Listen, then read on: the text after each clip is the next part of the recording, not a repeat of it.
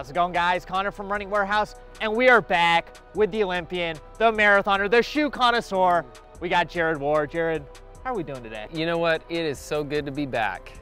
Do we get to run intervals today? Do we get to play? Well, the question is, do we have some fun shoes? Because if we look back, 2019, here in Austin, Texas, you brought out the Endorphin Pro. Last year, you brought out the Endorphin Pro 3. What do you have for us today? Well, we do have a fun lineup of shoes. So we get to run today, right? We get to do a little fartlek. I'm still feeling the last workout we did a few months ago. Are you well, gonna take it a little easier? This is what you do. This is what you need a fartlek for, then, to kind of shake out those legs. And I've been debating at which shoe I'm gonna wear.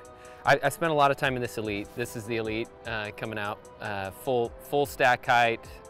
This is an exciting shoe for me as a marathoner. Like this is gonna be a shoe going forward. The Sinister, the track version, the lower stack height version, this is a shoe I'm less familiar with, so this is what I'm gonna be trialing today.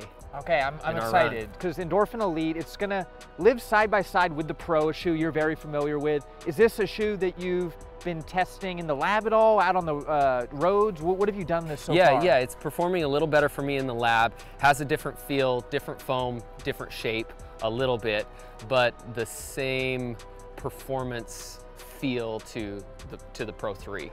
And you talk about that new foam. We've got the Power Run HG, and word on the street, HG, Holy Grail. Would you say this is the Holy Grail foam? It's a pretty soft foam. Okay. You feel it right when you pull it on, and it's returning a lot of energy. Like the stuff that Saucony continues to churn out of this lab in terms of foam is blowing my mind. In terms of the energy return. So it's a fun foam. Yeah, and of course the unique carbon plate. And we go over to the Sinister, no plate in that shoe. So I think two very unique feels. We'll try them both on, test them out. I think first we'll go get a little warm up in, then we'll put the pedal to the metal. I'm ready if you are. Let's do it.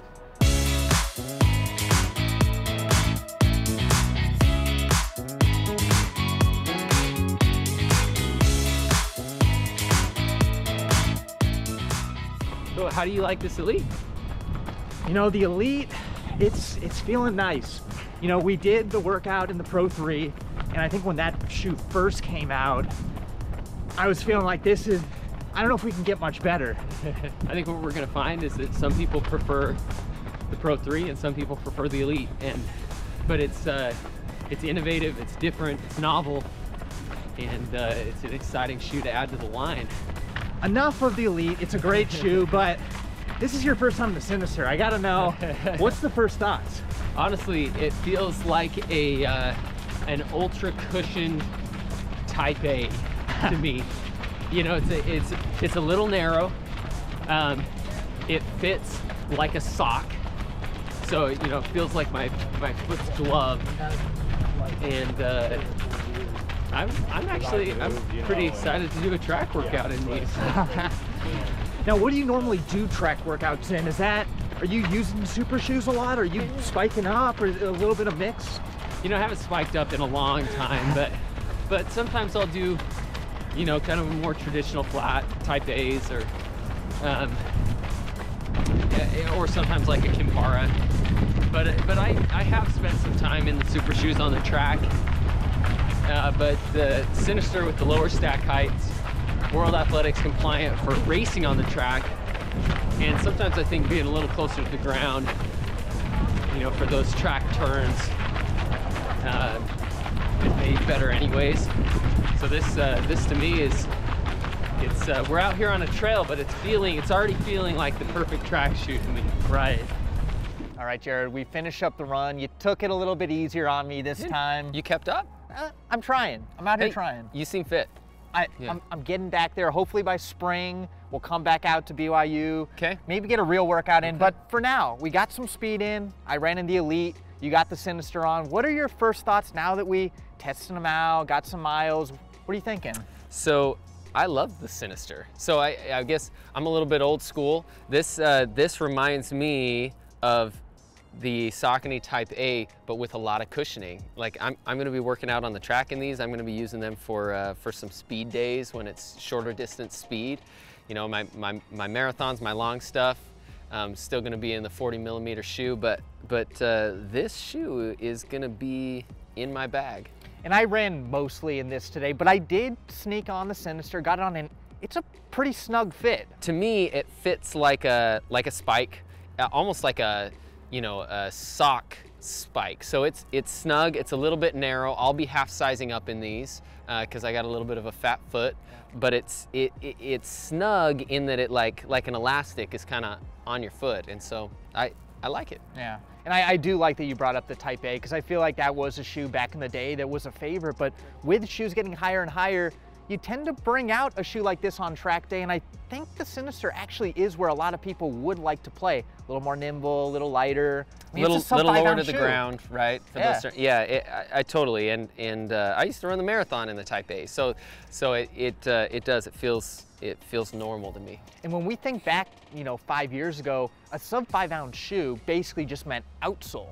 Now we've got 25 millimeters of stack. Pretty wild. A lot of cushion. It really felt cushiony. Like it felt minimal and light. I noticed it when we were running up one of the hills. I felt light and bouncy, but yeah, it was fun. What'd you think of the Elite? I'm curious. I mean, we ran the Pro 3. I told you back last year that it was a favorite. Now that I got the Holy Grail foam on my feet, it's nice. You know, I think Power Run PB really made a big step up for Saucony in the racing field, but I like the geometries of this shoe. I feel like it gets me in a really aggressive stance. I just fly. I think we got a winner here. You know, I'm testing a little bit more efficient in that shoe, even than the 3. So it's an exciting shoe to consider. And is this a shoe we might see on your feet this year? We'll have to see. Okay.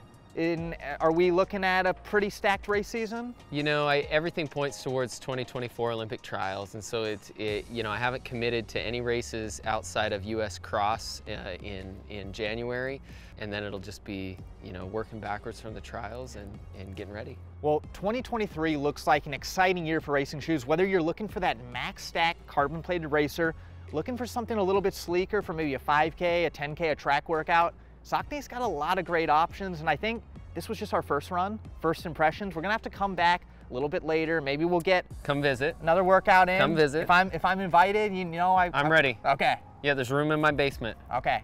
Well, you heard it here first.